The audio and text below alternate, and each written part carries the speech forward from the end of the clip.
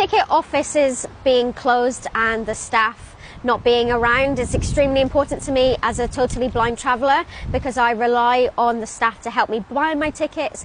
I rely on them to sighted guide me and get me on and off each train and platform safely. When you take away the staff at the ticket offices, not only are you decreasing jobs, but you're decreasing the jobs that they do with helping accessibility, for example, using the ramps for disabled people like myself or wheelchair users. So there is so many negative effects of closing the ticket offices and getting rid of the staff.